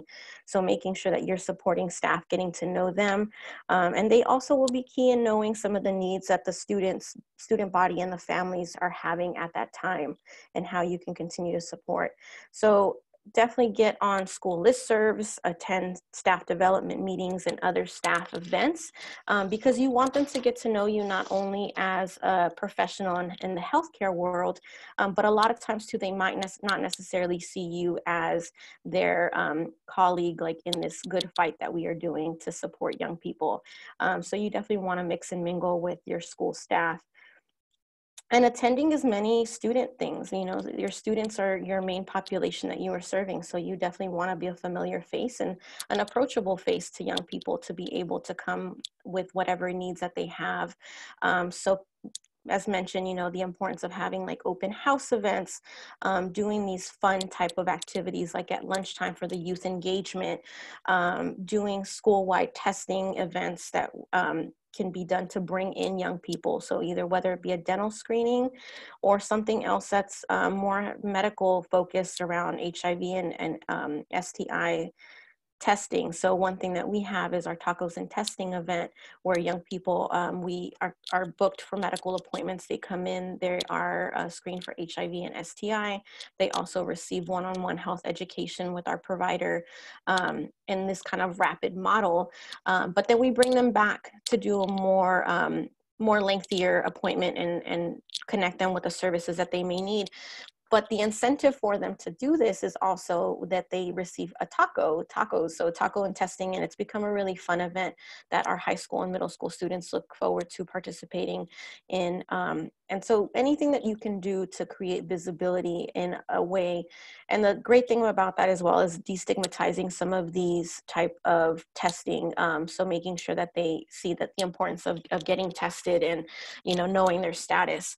So making sure that you are also just being, like I said, visible for the young people. So either doing class presentations, things like that. tapping into some of the existing youth groups so you can bring them in to do these mini visits with some of the existing groups, or, you know, recently now is doing a lot of the virtual kind of pop-ins. Last week I was able to do a queer health rights workshop for our GSA group. So things like that of, you know, making sure that you are being as much as you can. And we do know, you know, again, it is difficult for one person to do that. So spreading that out with your staff that is at your site, as well as connecting and participating in staff, not staff, parent events. So PTU, PTA nights, registration, definitely being at registration is key, because you are someone that is there right from the beginning of their youth experience, of their school experience, for both families and students. So attending the registrations, even the things like coffee with the principal, sports award nights, anything that you can do, again, to increase your visibility within the school is great for rapport that you have with students and families. And then making sure that you're connecting to the resources that are within your community, especially if you're starting out from scratch. You know, there's so many things that are out there to support you in your community, that you do not have to kind of create the wheel, but really tapping into those resources that you may have. So getting to know whatever is out there for food insecurities, for other youth organizations, and how you guys can continue to support each other, and see what, you know, you may have that's similar to offer more to your school site. So it is great to definitely schmooze. That is a key thing. And be creative. There is so many things that your staff already have that you have as well, not only on your personal, professional self, but we all have our own personal lives, and we all have our own personal strengths that we bring. So definitely be creative, utilize the resources that you have. Like I said, your staff bring with them a wealth of knowledge and skills. So an example of this photo is that, you know, if your therapist is already trained in martial arts, then they can bring something, and they can, I have my timer to kind of keep myself on time. So if your therapist is already trained in martial arts, and they can help teach us a self-defense class for either students or parents. So if your health educator loves to cook, then they can teach a food is medicine class. There is so many possibilities of what can be done. So again, remember that it takes time to build and grow. Be patient. With every youth work and everything that you do is, you know, there's always going to be ebbs and flows. And we see this definitely right now in times of COVID, of how we have adapted and made changes to our ways of operating. So know that everything takes flexibility, and that, you know, you are not alone. As Amy said, there's so many things that we can tap into as resources. There's other organizations that are happy to assist you on this road that you are on. So reach out, be creative, and enjoy the path that you have to creating your school-based health center. And that is my piece. And next I'm going to pass it to our kind of wrap up to Atziri. Thank you, Tahnee. So as y'all can see, there's a lot of partnership, a lot of collaboration that happens between health center staff on site, within disciplines, and also with a lot of collaboration that happens with school health center, or with school health center staff and school administration and other community organizations, to really create a strong system of integrated services. So what are some of the best practices that we have learned in creating this strong system of care? So staff cross-training is really, really important. It's really important for staff on site to really know what services are being offered by your behavioral health provider, what services is being provided by the medical provider. And one of the things that we've done is, you know, Terezia mentioned the warm handoffs. We've practiced within our department meetings how to do a warm handoff. How does a provider do a warm handoff to the behavioral health provider? How does the front desk person do a warm handoff to even the medical provider or the dentist? Because it may sound really easy, but in practice, you know, you might stumble. And so it's really important that we get comfortable with doing our warm handoffs. if you can, you know, schedules vary by health center and clinic. So we found that scheduling multiple services on one day has been really useful. When we have medical and dental services going on at the same time, it's really easy for some of our families who are already taking, you know, the beauty of school-based health centers is that families don't have to miss too much time from work. However, if they are going to a school site where the parent wants to be a part of the visit as well, you know, we can do a medical and dental appointment all in one day, and it eliminates the time that the parent has to take away from work or trying to find childcare elsewhere. In terms of our medical and behavioral health, especially with shared patients, it's really great for a medical provider and our behavioral health clinician to have the time to really check in person, do a case consultation on the shared patients that they have. Like Tahnee mentioned, building strong relationships with school staff and administration is so important for when we are trying to create those resources for them, when we are trying to establish groups and trying to pull students and trying to do dental screenings. It's really great to have really good rapport with school administration because it makes those types of events easier to plan and manage. And knowledge of community resources, you know, it's great that school-based health centers are a one-stop shop, but we also know that we also need support and we also all can't do it all. And so who are the people in our community? Who are the people in our bubble who are also champions of health equity, who can really help and support us in the work that we do? And building time to rapport with patients and families, that is really key. If the patient feels comfortable coming to the health center, if the parent feels comfortable with themselves or their child going to the health center, you know, it's just gonna create really strong, it's gonna create a strong partnership within that family, and then they're just gonna keep trusting you to keep on coming back for services, and I think that is really key. But with best practices, there's also lessons learned. And so Jen is going to support. Hi everybody again. Thanks, Atziri. So I think as Amy or Atziri, maybe both of you mentioned earlier, it's really a matter of trial and error. You just have to start doing things and figuring out what works, which we've been doing for a really long time. And so there are a number of things that we've sort of figured out work and don't work.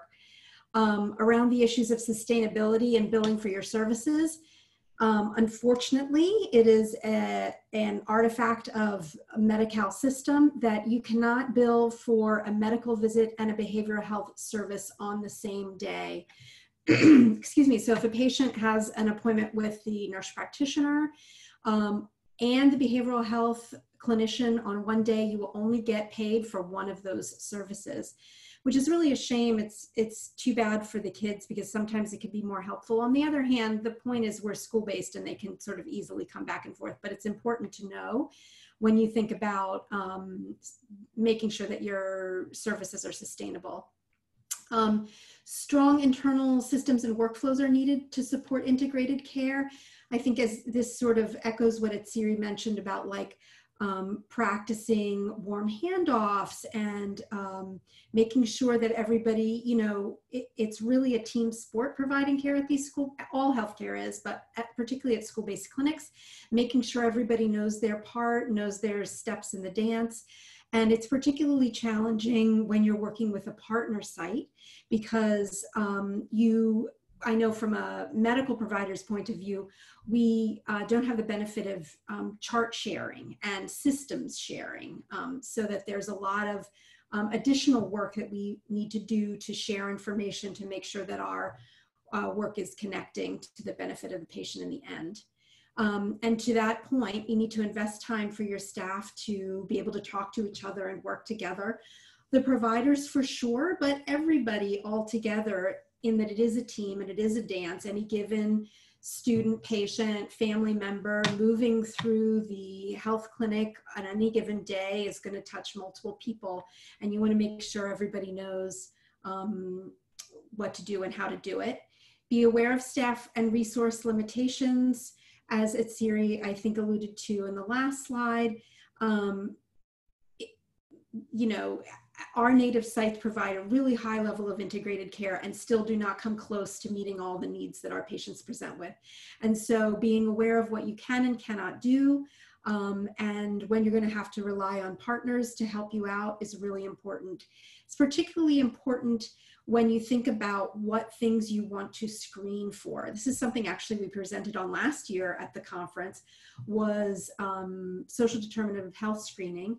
And it's important to know, for example, before you start screening everybody for food insecurity, to have known resources for where you can help people get connected to food. If you're going to be working on that with them, you need to make sure. And obviously that's not something that most medical clinics, most school-based clinics usually don't come to the table with those resources. So that's been a really powerful partnership for us, is working with the Alameda County Food Bank to make sure that we have those sort of resources available for our patients when they need them. And of course, we all accept this, and it's one of the delights actually of working on a school-based team. And our school-based team is that we accept and enjoy the fact that integrated care is a continued work in process, and we're all learning all the time, and enjoy that aspect of our work. So I think now it goes back to Amy, is that right, for questions and answers? Yeah, right, I think we have some great questions that I think for the full team. So I can read those off and we can see who wants to answer them. We have 3 so far. One of them, I think it's for you all, is how are you able to continue seeing alumni? I had assumed that if they are no longer a student, they could not receive services.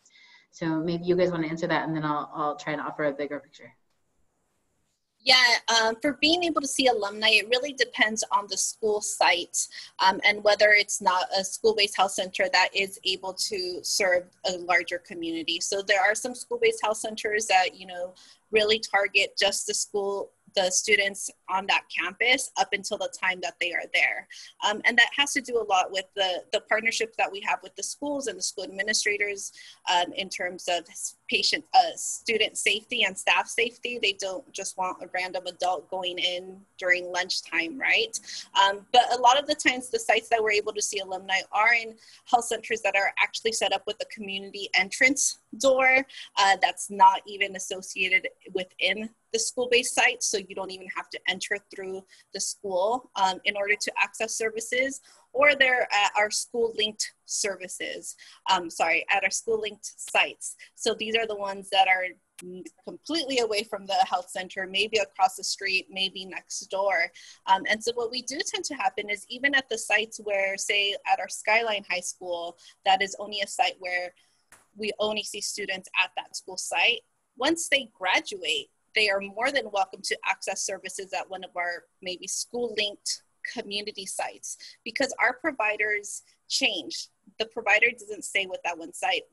The same provider can maybe be at 3 different sites. And so if they really like the rapport that they build with that provider, and our provider is at a school-linked site, they can then still continue their care with them, but just in a different location. Great, and I'll just mirror that and say that yes, that over 80% of school-based health centers do serve some population beyond just the students, and oftentimes alumni are the first population they'll add on if they have capacity to do so, because they want that continuity of care.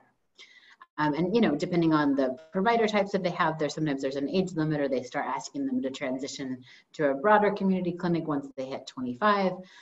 But it is pretty common to see school-based health centers serving alumni and a broader community. Like Atziri mentioned, often depending on the relationship with the school and whether there's an outside entrance. We have a few other questions. Again, I'm going to pivot one because it's sort of a follow-up on that, which is, how do you safeguard confidential services for youth when the sites are open to the broader community? So again, Atziri and team, do you guys want to start? Yeah, I think one of the things that we try and best do It definitely does get tricky, but I think having designated set days where it's only like youth only or community only, this is something that we've actually had a challenge with. You know, when we first opened one of our school sites, we really were seeing more adolescents, but over time, more families started going. And so we were really looking at changing the framework in our schedule to just be certain days of just adolescent confidential services only, and then on other days having being more open to larger community. And it could be full days, it could be mornings only families, afternoons only adolescents. It really varies, but that's one of the ways that we have worked around that piece. And I think it's an important question to think about how you're maintaining confidentiality regardless of who your population is, right? Because you really want, even if you just have students, you really want students to feel like other students are going to keep their information confidential. So I've seen school-based health centers do a lot of great strategies around that, trying to destigmatize accessing services at the school-based health center by saying, you know, people come here for lots of reasons. They come here to go to the dentist, they come here for their immunizations, they come here for therapy, they come here for sexual and reproductive health services, and just trying to you know, make it like not a big deal. Everyone comes to the health center for lots of reasons. It doesn't have any like meaning behind it. I've seen signs up in school-based health centers saying like, we don't ask this here, and encouraging other students to not ask each other like, what are you here for? Or that sort of thing, you know, like, let's maintain everyone's privacy and confidentiality. Just really good creative strategies of saying like, yeah, this is your private, you don't need to share that information. And Jen, it looks like maybe you want to add something.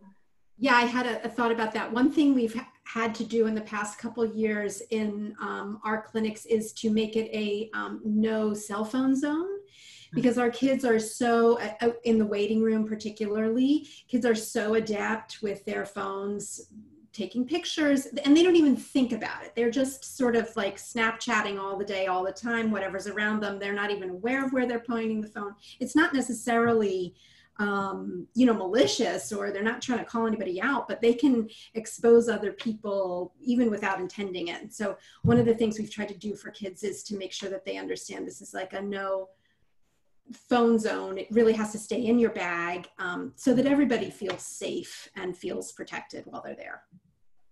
That's a great point. Thank you, Jen. Yeah, and Amy, one of the things that you were mentioning is like usually most of our school-based health center sites offer tours at the beginning of the school year.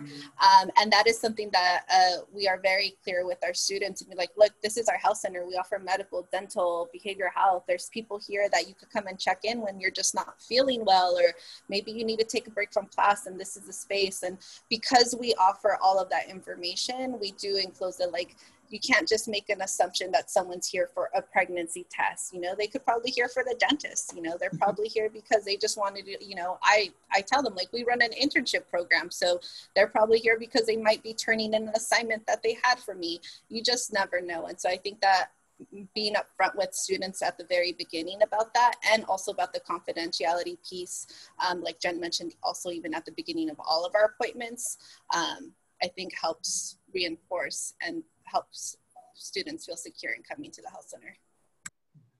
Thank you. The next question is, school-based health centers using community health workers. I can answer that one.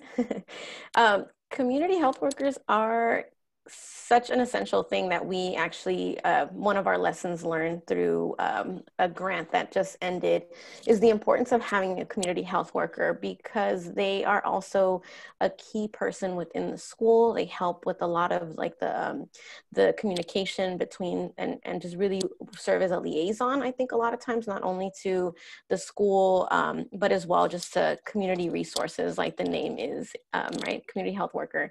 So they can really bring in a lot of additional support. And so if you have a community health worker, that is amazing. Like I said, I think that's one of our lessons learned through this grant, is just how key that role it plays within school-based health centers. I would second that. I think that the most successful school-based health centers have someone in that kind of role, to be that bridge, to be that liaison, to run a youth engagement program, to do community health education, campaigns, outreach, all sorts of exciting things. This is often the sort of soft costs that we were talking before that aren't covered by billable visits. Family Pact will reimburse for health educators. So oftentimes a community health outreach worker can serve as a clinical health educator and bill Family Pact, but that reimbursement is much lower and that won't pay for their visit. We've seen some sites use AmeriCorps interns, and that's a creative way of getting someone in that role for a lower cost. But of course, that position then turns over every year. So there's sort of pros and cons there. But I would second Tahnee in saying that that's really essential for success. So here's a great one. What type of data do you collect to measure success? And I think actually in Alameda County, which Native American Health Centers is, they have a really amazing data collection system that a lot of folks don't have. So do you guys want to start with that, and then I can try and piggyback? Yeah, so like Amy said, we're very fortunate. And so all school health centers in Alameda County have UCSF as our evaluators.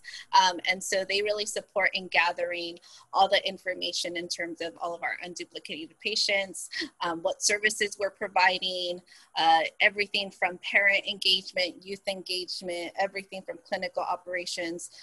You know, a lot of us here in Alameda County just recently transitioned to our electronic health record system of Epic. So they've been really taking the lead and really making sure and working with our Epic Ocean to making sure, like, how can they pull the data already from the charts without having to do extra data entry in the past. Before, you know, every type of patient contact that we had to document it into something what we called an ETL form back in the day that captured patient demographics and also reasons of visits. So it's really nice that we do have the support from our UCSF evaluators, and at the end of each school year, they go ahead and compile the data and let us know what we're doing, how well we're doing it, how are we doing, are we better off by offering these services, and in comparison from years prior. So, and they take data from every segment, like I said, medical, dental, behavioral health, and all the other parts of youth engagement and community engagement. Great. And that is, oh, go ahead. Oh, sorry. I was going to say, there's, Atziri referenced our electronic health records, and we use that too, independently of the UCSF data, to focus on clinical measurements that we want to pay attention to and improve. We look at, you know, what are best practices across adolescent care in particular for us. A couple of years ago, we decided we wanted to increase and make sure that every single student got a depression screen. And now we're able to, we chart that, and we're able to look at that and to mark our progress on the route to that as a sort of standard of care. So there is also abilities as we move forward with electronic capture of clinical care provided to be able to focus on particular outcomes and measurements that you want to look at and track them yourself. That's a really great point. And clinically, it really is a best practice to think about what kind of screening you feel like is most important. And a lot of school-based health centers have launched, as Native was talking about, depression screens, trauma, anxiety, suicidality, a broader sort of social determinants of health screening. So, you know, it is possible to like have a screening burden on the patient, right? You don't want to be doing 10 screenings at a visit, but I think it's really important to think about what clinical measures you most want to be measuring, and then having a validated screen that you use with all students, say once a year. And that can be a great source of data. And ideally, you would have some kind of evaluation system, even if it's not outsourced the way that Alameda County is lucky enough to have. And that's one of the things that we help you find, or help you partner with someone, or help you see like a best way to track some of that. We're running out of time, so I'm going to do these ones a little quickly. One question is, if we have existing wellness counselors, can we build a school-based health center and use additional resources, but keep our school staff as wellness counselors? And the answer there is absolutely. Hopefully one of the things you took away from today is that the more integration you have, the more you can pull from different parts of your community and different service providers and different resources, the better, because you want to bring as much resource together as you can. So that would be perfect. And you, of course, would not want to get rid of a resource that's working and that's supporting your students. Can I tell you that? Yeah, please. I was just going to say, I think yes to that. It's great, but I would highly recommend having someone in the wellness counselors to really learn about the medical model of behavioral health and how to integrate, because they could just be operating totally separately is probably would be the default of what would happen. And that's not going to take advantage of all of the opportunities of having both there on site. When I switched from more community mental health to medical model mental health, it was very different. I learned a whole new language, totally different types of screeners and acronyms and billing. I mean, it's just very, very different. So if you're able to have someone who understands those two different systems and how they can work together, that is a huge help. That's just what I want to say. Yeah. I love that point. And as you heard Terezia talk about earlier, you can have different mental or behavioral health providers working in conjunction with each other. And oftentimes, actually, that's the best case scenario, is maybe you have someone like Terezia working under this medical model who might see a larger group of people for fewer visits for mild to moderate symptoms. But then for someone who needs weekly psychotherapy, have someone who doesn't bill under the medical model and can see someone and have a much smaller caseload for a much longer time. So you have sort of different levels of providers or different kinds of providers that can cross-refer to each other depending on the student need. Because, you know, again, sort of the more the better here. But it does bring up what the next person brings up, which is how are you navigating between HIPAA and FERPA? And I'll just say that that is so complicated that we have a whole toolkit online and a whole workshop just on that. So it's really important as you're bringing together people who are employees of the school or the school district and people who are employees of a health center or healthcare provider, there are going to be things to negotiate and understand about how they can share information from each other that are way too complicated to get into in our last 4 minutes. So check out the resources on the website and the primer and the workshop to better understand how those two laws sort of fit together. Oh, such good questions. The last two are all services free of cost, and absolutely a best practice that we see for school-based health center is that all services be free of cost. I believe all the services at Native American health centers are. Yes, Terry? Great. Yes, they're free of cost, or, you know, obviously financial sustainability, we always try and find a billing source that we can, whether it's their Medi-Cal, whether it's minor consent Medi-Cal, family pact, but yes, all of our services are free.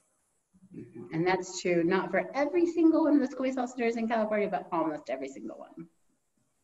Can I say something to that real quick also? Yeah. Just if we run into challenges with the sustainability, if a lot of the population in our schools have Medi-Cal insurance, but if there are a lot of students that have private insurance, or if they have Kaiser, even if it's Kaiser Medi-Cal, we're not able to serve them in the same way, or we have to tell them, please go to Kaiser. So there are those hiccups in care because we are, there might be grants or other funding, but we are insurance billing. Yes, good point. Thank you, Terezia. That is also where a community health worker is great to have on your team, because they're able to help navigate these outside resources and outside service areas that sometimes we do not have the capacity to do so. So sometimes that will fall on either, you know, your like clinic supervisor, your program manager, or like I said, for the sites that are lucky enough to have a community health worker, to have someone to help with that as well.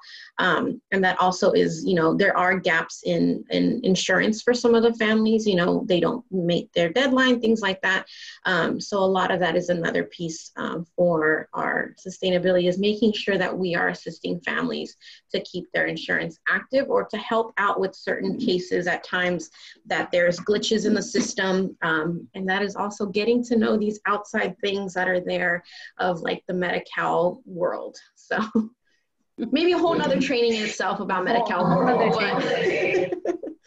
And CPCA, our wonderful partners, do lots of great trainings, and we can do them and partner with them around billing.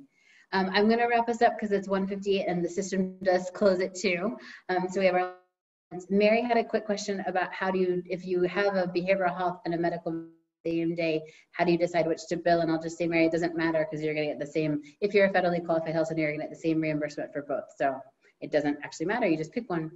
I want to give a really, really big thank you to our friends at Native American Health Center for taking time to present to us today. I want to remind folks that you'll get an email with the evaluation for today, and you will get entered into a raffle if you do your evaluation each day. I mean, each day is a different raffle. And tomorrow we have 2 amazing plenaries, one to start the day and one to end. We have 2 sets of shorter workshops. They're sort of less deeper dives tomorrow, but really compelling still. And 2 different brain breaks, I think kickboxing and hip hop. So show up tomorrow and enjoy the whole day. And thank you so much to all of you for joining us. I hope you had a good first day of our 3-day conference. Phew, 1:59. Thank you to everybody. Thank you, Amy. Thank you, everybody. Have a great afternoon. Thank you. See you tomorrow. Bye-bye. Have a great conference.